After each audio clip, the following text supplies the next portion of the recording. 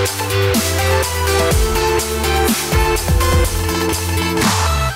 everyone, Charles Watts here, the Arsenal correspondent at Goal, joining you the day after what turned out to be, I don't know if you want to call it a pretty flat 0-0 draw in Manchester United. It wasn't the greatest of spectacles at the Emirates last night, but a decent point for Arsenal nonetheless. First of all, apologies for not doing my usual stuff before or after the game last night. I had to do something for the Goal Instagram channel before the game, so I wasn't able to do my live team news reaction and sort of warm-up stuff, and after the game just didn't have enough time to do the player ratings because of what I was doing after the full-time whistle and waiting for Mikel's press conference. So apologies for that, but I thought I'd come on today, talk about the game a little bit more in depth, talk about what Mikel Arteta had to say after the game, and then start looking ahead to already a very big couple of games coming up this week and what the team news could be for that one. So let's focus on last night. Like I said, a little bit of an anti-climax, I suppose. We're all really looking forward to it. Felt like a big game, and although I thought it was two really evenly matched sides really sort of going at it and putting everything into the game, it never really sparkled into life. Both teams could have won it. I mean, I thought Man United shaded the first half. I thought Arsenal was certainly the better team in the second half, although United had two massive chances in the second half that Cavani really should have scored. On another day, he would have scored. So Arsenal can probably count themselves a little bit fortunate about that. But I thought the performance-wise in that second half was really good. Because like I said, United were the better team in the first half, especially the final sort of 10-15 minutes. They really caused Arsenal problems. They were pressing very well. Arsenal couldn't really get out, and half-time felt like it came at a good moment for Arsenal. And I was a little bit concerned at that point at half-time. I thought United would probably go on and win it, given the way the game was going. But Arsenal came out really well in the second half. I thought pushed United back, created chances, were really unlucky not to score. I mean, Lacazette's free kick that hit the bar. Pepe had a couple of chances that went just wide. Willian had his chance straight after coming on that probably fell to him just about the wrong sort of time, given it was pretty much his first touch. Instead, they had the opportunities to get themselves in front, and I think if they got themselves in front, they would have gone on and won it. So they can count themselves a little bit unfortunate as well. But I think when you look at it on the whole, draw was probably the fair result, and both managers speaking after the game kind of admitted that as well. They both knew they had the chances to win it, but when they sort of look at the balance of the game and how it went, it was pretty even stuff. United shaded in the first half, Arsenal shaded in the second half. I think it was 16 shots to 14 in Arsenal's favour in terms of the stats, only 3 shots on target for each team. So very balanced, and so draw was probably the fair result. As Mikel said here, speaking after the game, he said, I thought it was a fair result. I think both managers probably think they should have won it. I think it was a big game. We played face to face against each other. I think both teams wanted to win it. None of us scored a goal, so obviously it's impossible to win. The fact we had 3 of our best players out probably has an impact on the game, but I'm really happy with the players that played today and how they tried, and most importantly, how the game developed at the end. In the second half, we were so dominant. We had some big chances to win it. I think there was an important point there Mikel made. Obviously, Arsenal lining up with that game without Kieran Tierney, without Bukayo Saka, without Pierre-Emerick Aubameyang. Pretty much, I think, when you're naming an Arsenal 11, when you're talking about the outfield players, I mean, Thomas Partey maybe aside, they are the first 3 names on the Arsenal team sheet: Tierney, Saka, Aubameyang. It's 3 massive players, and I think the fact Arsenal performed so well and matched to Man United side, who haven't lost away from home in the league for over a year now. Club record 18 matches unbeaten on the road in the Premier League. When you consider the fantastic teams Manchester United had in the past, that is a very fine achievement. Title contenders as well, despite their poor result in midweek against Sheffield United. So for Arsenal to perform like they did without so many of their really key players, I thought was a real sort of big plus for Mikel Arteta, and it was more signs of the improvement that they've made, the progress they've made. If Arsenal played that game 6 weeks ago, 2 months ago, there's no way they would have got anything from it, given the way they were playing, the confidence in the squad, missing massive players like that. United would have rolled them over at the Emirates, no doubt in my mind. But the way they're playing now and the new belief they've got, and the spirit they're showing, and the quality they're showing at times as well, I thought it was another decent performance, and it keeps the run going. It kept the momentum. Yes, it was not a win, which we all would have liked, but it kept the momentum going. It was another clean sheet. I think that's 5 in the last 6 in the Premier League now. Only Manchester City have a better defensive record in the league. So it's a really, there was plenty of pluses to take from it. Although they didn't get the 3 points, which they would have wanted, there was plenty of pluses to take from that performance. So I can understand why Mikel Arteta was quite happy with his players. And I have to admit, I came away from that game feeling pretty good about where Arsenal are at the moment and the progress that they're making. There was a lot of decent performances. I wanted to talk a little bit about the centre-backs on this. I thought Rob Holding and David Luiz were absolutely fantastic again. I know, look, we all like Gabriel, and he's had a very, very good start to his Arsenal career. Won Player of the Month for the first 3 months, deservedly so.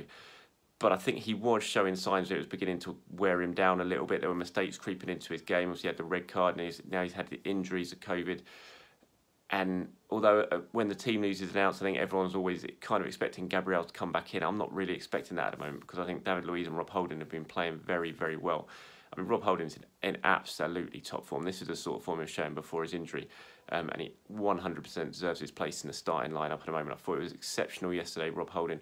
Once again, I thought David Luiz was absolutely exceptional again last night. He's been named man of the match by the Arsenal supporters on the website. He was named man of the match by Sky.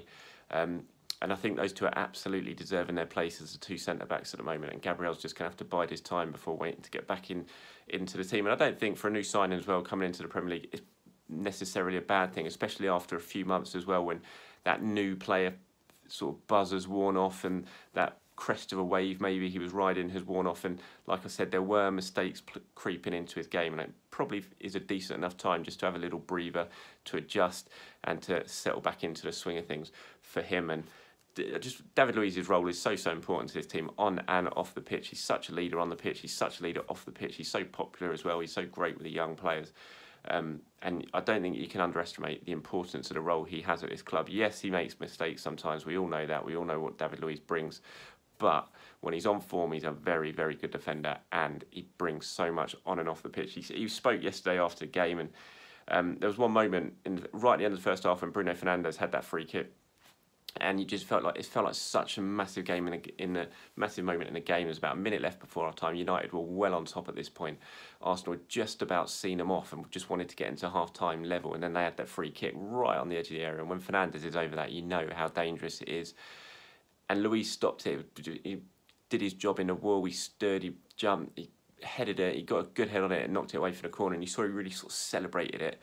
When he did it, celebrated like he scored a goal, and everyone was kind of picked up on it. And I thought it was a really good moment.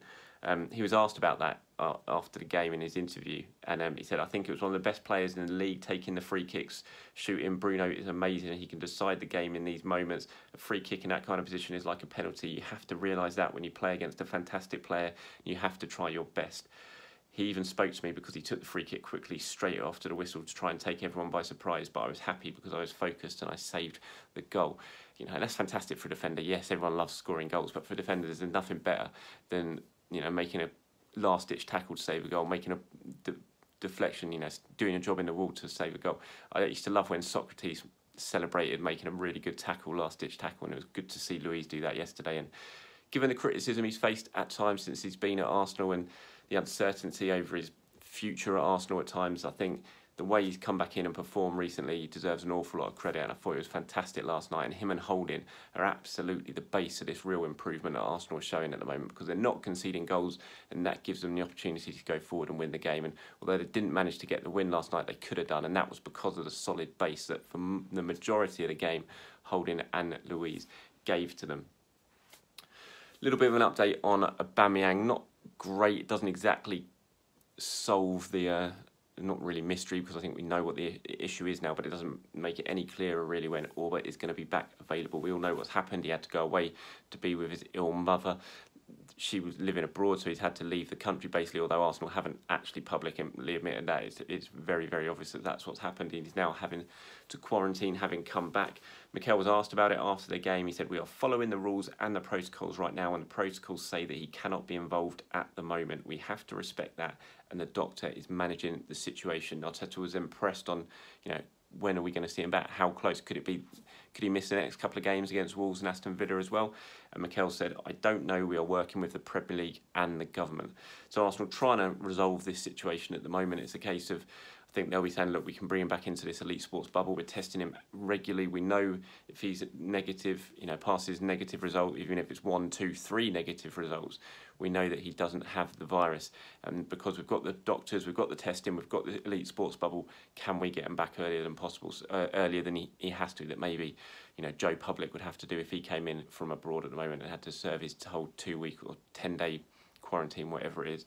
So Arsenal trying to get this bomb back. Look, we all want Aubameyang back as quickly as possible, but I think given the situation, given what we all face at the moment, sometimes I think the government has to do what they think is the right thing and not show that they're giving, you know, sportsmen or people with an awful lot of money preference over what everyone else has to do. So it's a difficult situation. It's one Arsenal are trying to manage, and hopefully they can come to some sort of resolution with Arsenal, with the government and the Premier League, which allows Aubameyang back as soon as possible, because there's no doubt Arsenal need their captain and they need their star striker, especially given what happened yesterday with Alexander Lacazette. Hopefully it's not too bad. He went off after that nasty fall yesterday. I think it was Maguire. Kind of did that whole thing where the defender backs in, drops his shoulder a little bit. Lacazette was jumping, he went straight over him, landed really, really bad. It was kind of on his neck or on his shoulder almost more.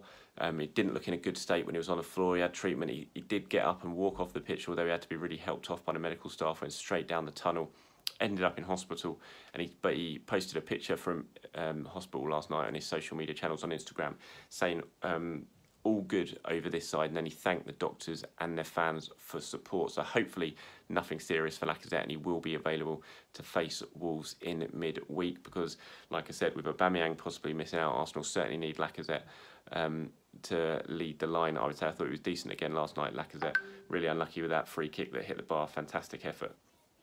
Yeah, like I said, with Aubameyang missing, you certainly want at least one of those two strikers leading the line for you, because I'm not sure what we've seen from Eddie Nketiah at the moment this season that you really back him to make much of an impact if he starts in mid-week. A few little other bits to clear up. I will do my player ratings at the end of this, as I didn't do them last night as well, but a few other bits from the press conference to clear up. First of all, transfer latest. Mikel Arteta was asked about the futures of the likes of Mustafi, who's been linked with Liverpool. There is, by the sounds of it, something in that one. There is a little bit of interest in Liverpool. They are looking at various centre-back options, and Mustafi is on their list, according to very, worthwhile reports, certainly from the Liverpool end and everywhere. So that'll be an interesting one to keep an eye on. Could they get some sort of loan deal until the end of Mustafi's contract? Arsenal will be quite happy to do that, I would imagine. Gets his wages off the wage bill between now and the end of the season, frees up a spot in the squad, and he's not going to play much football. That's fairly obvious. He's not even making matchday squads anymore. So if they could come to some sort of agreement with Liverpool, they would do that.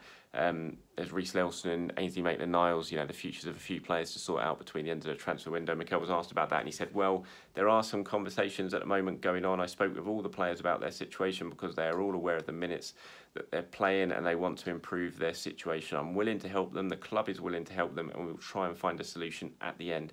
But I don't know whether it will be the case or not. So I think there's certainly some conversations that are going to be had between now and the end of the window, which is obviously only a couple of days' time now, to see if Arsenal can get these players out and get them some minutes. I'm still not convinced by Ainsley Maitland-Niles. And this is just my opinion, I'm just not convinced it's a good move to send him out alone. I think he could still be an important player between now and the end of the season in terms of squad cover for various few positions. I don't like the idea of strengthening a potential rival for a top 6 spot either, but who's that for me to say? I'm just saying that for opinion. It's Arsenal have got to make the decision or not, whether it's worth it financially to do so. Reece Nelson, I absolutely think, should go out on loan now and get some minutes and see what he can do between now and the end of the season. And like I said already with Mustafi, I think that's the best for all parties if Arsenal can get him out. A little bit of team news ahead of the game against Wolves. I'm expecting Kieran Tierney and Ceballos to be back full training with the squad tomorrow. They were training before, I think it was on Friday, but they were training kind of away from the rest of the first team squad with the players who weren't really going to be featuring in the starting 11 against United. But they were, they were playing proper contact football and everything like that. So I imagine they'll come straight back into the full training picture this week, which will be good news. Pablo Mari is due to return this week as well. Not sure on Bukayo Saka. Arsenal saying it was a precaution. He was left out last night. He's got a sore hip. They were saying it's a precaution, nothing serious. So maybe we'll see Saka back involved again against Wolves, which will be a big plus. We all know how important he is. Aubameyang, like we said, is unlikely given his situation and given how long he's been without training now. Lacazette looks like he's going to be okay. So a bit of a mixed sort of team news for the game against Wolves. We will find out more very, very soon. We're speaking to Mikel Arteta in his pre-match press conference bright and early tomorrow morning, 9 AM. So I will bring you a video after that to update you on everything he had to say about the situation and the injury latest.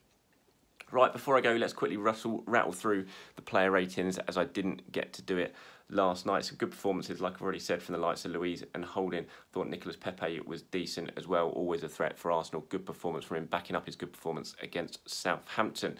Right, Bernd Leno, excellent again from Bernd Leno. As I said in the last video, he's really stepping up now and he's back on the top form that we've become accustomed to him from. I think it was a shaky start to the season with him, possibly because of how long he'd been injured for and everything that had gone on with Martinez. Maybe his confidence was a little bit knocked, but right now he's in fantastic form. What a save that was from Fred in the first half. Did everything he needed to do well yesterday, so Bernd Leno for me gets an 8. Hector Bellerin I thought was fairly solid. I thought all the defenders were, to be honest, they all performed pretty well, stuck to their task and kept out United. So I'm going to give Bellerin and Cedric Suarez, the two fullbacks, they both get 7s. Rob Holding and David Luiz, fantastic for me, they both get 8, and I'm going to give Luiz man of the match. I thought he was great, but both of them both get 8. Luiz and Holding, really good performances from the two central centre backs. In terms of central midfield, I thought Granit Xhaka was very good. He continued his impressive recent form. Really playing well at the moment, Xhaka. Credit to him for that. I'm going to give him a 7. Thomas Partey I thought was a little bit off. Passing certainly didn't have his radar switched on for me. Made a couple of nice runs in the first half where he broke the lines and looked a threat, but his effort on goal, you know, his sort of shooting, everything in terms of his end product was just a little bit off yesterday. Not his finest performance. He admitted that himself after the game as well. So Thomas Partey is going to get a 6. Gabriel Martinelli, I thought it was pretty bright in the first half. Martinelli went off at half-time, replaced by Willian, and I initially thought it must have been an injury, but it doesn't sound like it was. I didn't actually think he played too badly, but I thought he did his defensive duties really, really well, made a couple of important blocks. He made a couple of bright moments going forward as well, but only on the pitch for 45 minutes, so I'm just going to give Gabby a 5. Can't really give him too much more than that. Like I said about Pepe, I thought he was bright, always looked a threat. Unlucky not to score a couple of goals on another day. He could have done with those 2 left-footed finishes, one in the first half, one in the second half, that just rolled past the far post. So I'm going to give Nicolas Pepe a 7. I'm going to give Smith Rowe a 6. I thought he was bright. When he got on the ball, he did look a threat, but didn't get on the ball enough to really influence the game too much. But when he did, he certainly showed he was more than capable of operating at that level. So Smith Rowe gets a 6. And Alexander Lacazette, I thought, played well, led the line well. Unlucky not to score with that. Really, really good free kick that hit the bar, so Laka gets a 7. In terms of the subs, I can't really give Odegaard anything or Nketiah or anything. They came on right at the end. Willian, I thought, had a decent performance actually. Yes, he missed that chance in the straight away after coming on. Probably fell to him at the wrong time. It took a little bit too long. Pretty weak finish. Probably should have put his foot through it from there. Hit it with a lot more power. But I thought he played pretty well, Willian. I know he's got a lot of grief, but when he plays all right, I think you've got to give him the credit. And he set up Nicolas Pepe with one nice bit of play down the left. Pepe was unlucky to have his shot blocked. So I thought on the whole it was a decent enough performance from Willian. I'm going to give him a 6 as well. Right, that's it from me. Thank you for watching, everyone. Like I said, apologies for the lack of game stuff before the game or after the game last night. I will try and get back to normal against Wolves in midweek when I will be travelling up to Molineux. Like I said as well, press conference tomorrow morning, 9 AM with Mikel Arteta. I will come back on, record a video afterwards to discuss what he had to say. Thanks for watching, everyone. Enjoy your Sunday, and I'll speak to you soon.